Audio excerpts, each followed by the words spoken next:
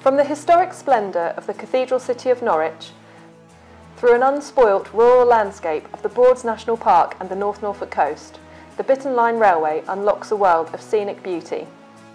Taking the train is the best way to experience the delights which lie between Norwich with its Norman cathedral and the area of outstanding natural beauty which runs along the coast of North Norfolk.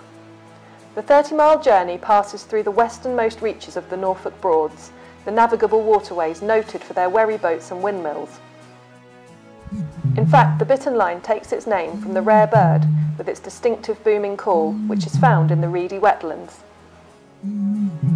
Passengers can enjoy the exhilarating views in extra comfort thanks to the fleet of brand new, longer trains which are being introduced by East Anglia.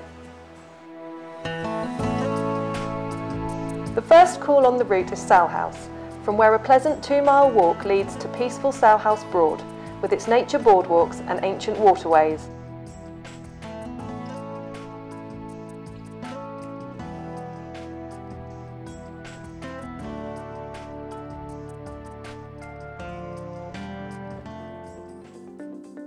Hovton and Wroxham gives access to the 2 busiest villages in the Broads National Park, with boat trips, a host of family attractions and a unique riverside shopping experience within easy reach. At the station, you can take the popular narrow-gauge Bure Valley Railway through traditional Norfolk countryside to Aylsham.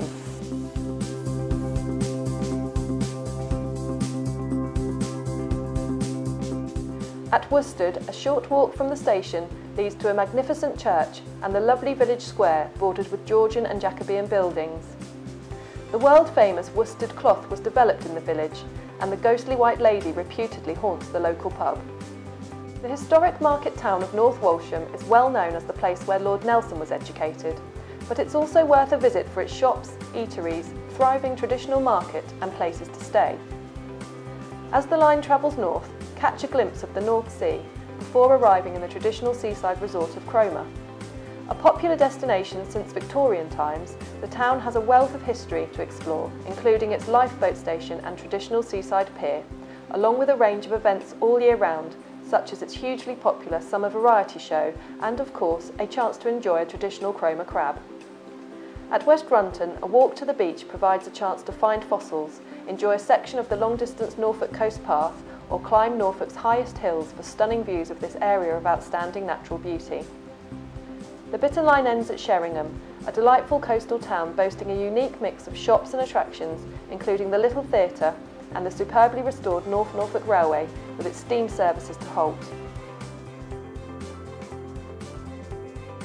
At the end of the line, regular bus connections allow visitors to explore even more of North Norfolk's spectacular deep history coast. More than 700,000 passengers a year use the Bittern Line. They're attracted by the hourly service 7 days a week and by its status as one of the most scenic in Britain. Supported by the dedicated volunteers of the Bittern Line Community Rail Partnership, its myriad attractions are set to grow ever stronger.